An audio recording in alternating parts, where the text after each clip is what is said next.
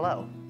During this video, we will discuss the challenges and dangers of drug use within the LGBTQ+ community. While substance use impacts all communities, LGBTQ+ people are disproportionately impacted by drugs and alcohol use. This doesn't mean that all LGBTQ+ people use drugs or alcohol in chaotic or problematic ways. It does mean that we desperately need more culturally attuned services and substance use education as we continue to fight for social equality.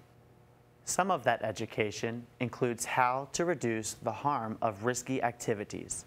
Here is an example of high-risk activity known as chemsex. Chemsex involves using drugs to enhance sex. Usually, people do it to change the physical sensations they have during sex.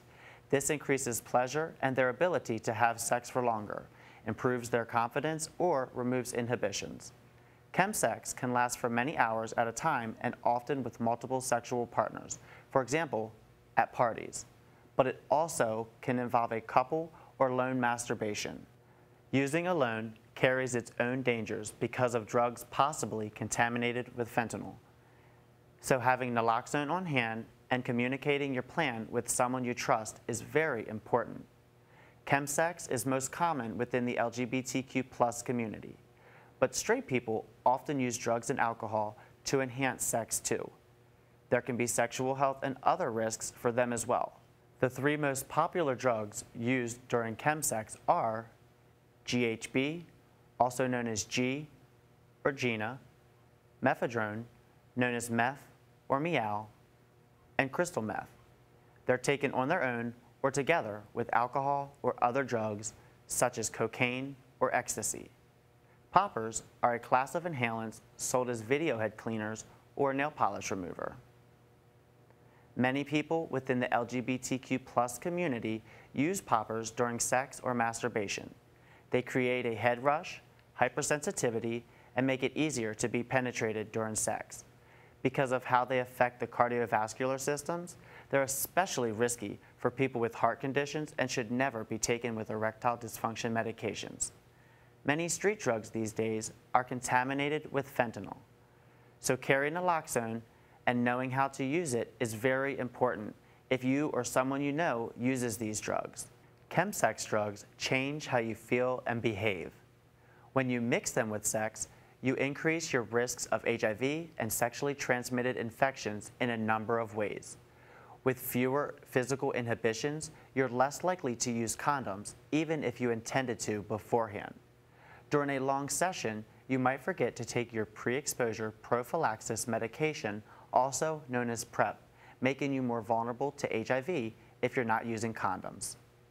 If you're living with HIV, you might forget to take your HIV medication, which helps keep you undetectable and prevent you from passing HIV onto your partners.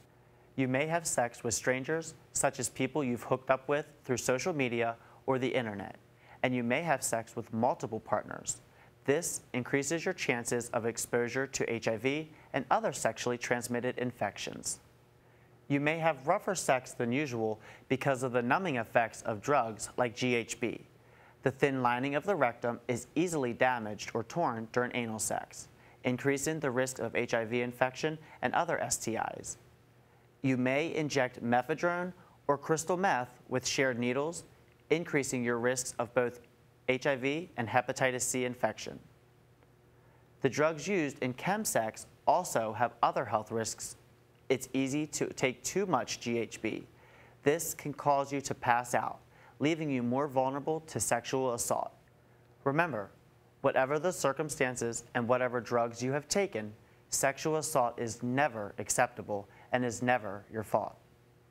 Chemsex drugs change how you feel sometimes in unwanted ways. They can make you confused, paranoid, or frightened, and in some cases, you can lose touch with reality and have very convincing hallucinations. It is also common for people to have a come down after chemsex sessions where they feel depressed or low. While most people are familiar with overdoses from opioids, you may not know that you can also overdose on many other drugs. Overdosing on stimulants, such as crystal meth, may be referred to as overamping. Some signs and symptoms of overamping include racing heart, profuse sweating, chills, headache, anxiety, feeling of panic, hallucinations, and obsession. Someone who is spun out on crystal meth may be on the verge of overamping.